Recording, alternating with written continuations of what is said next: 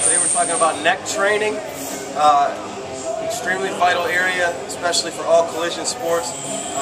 Mainly dealing with football, hockey, baseball, even soccer is proven to have a lot of injuries in training the neck. There's lots of different ways you can do it. What I'm going to show you right now is how we train it manually. This is going to be the main way that we train the neck. A couple different rules that we need to understand before we start. So you can train it in 4 different ways. Okay, flexion, extension, and lateral flex on each side. So we're going to train him first from the back. Okay, he's going to do a couple reps from each direction. So have him lay on his back, have him scoop so he's got just enough room so he can get full extension here and flexion from here. What I'm going to ask him to do from the start, I'm going to say squeeze your chin to your chest. Okay, and I'm going to take my hand, I'm going to try and get a point in his head where I'm perpendicular to his head. Alright, and I'm going to keep that pressure at the same angle the whole time. And my job is to resist him. He's pushing into me the whole time. So what I'm going to do here, I'm going to say put pressure on Chris. So once I feel he's pushing, now I can start to slowly lower him down. Notice I'm shifting my weight to my right foot here, get the bottom, and I'm going to come back up. Okay, and he's not relaxing.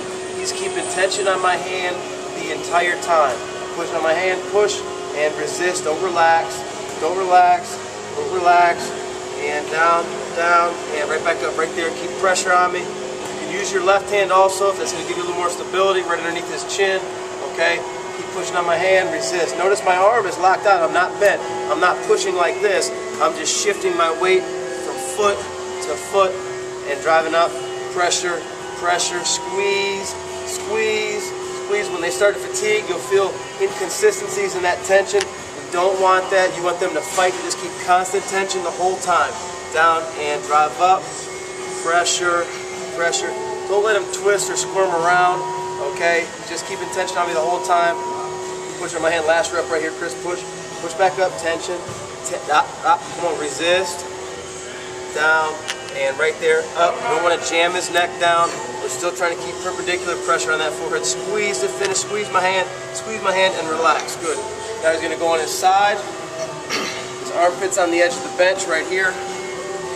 Hips up. Now we're looking the same deal. We want squeeze, down, relax, relax it down, and up. You don't want him to curl down or extend. All right, we're still staying in this same plane on the side. All right, I'll just do 1 rep on this side. It's the same exact technique. So I'm going to start, push on my hand, perpendicular pressure, push on my hand a little more, Chris. Resist, push a little more. Don't let me push you down. He's resisting the whole time. Keep going and a little bit further right there. Now drive up, keep tension on me. Drive through, pushing through that wall right there. Good. Same for the other side. Last one you're going to do is back neck and then lay on your stomach. You want his collarbone on the edge of the bench here. Alright, this one is going to be the strongest portion. So you're going to have to apply a little bit more pressure. Always have him start at the top here. Same technique. Push on my hand, Chris. A little more push. Push. He's giving all effort. 100% the whole time. Resist, down, and drive up. Keep tension on my hand the whole time. And now it's just real slow and controlled movement. Nothing is fast. Nothing is out of no jerky movements at all. Down and keep tension on it. Drive up. Good. Get a little pause at the top. He's holding. He's still got pressure on me. He never relaxes. Never. Real slow in the way. Come on. Let up for a second.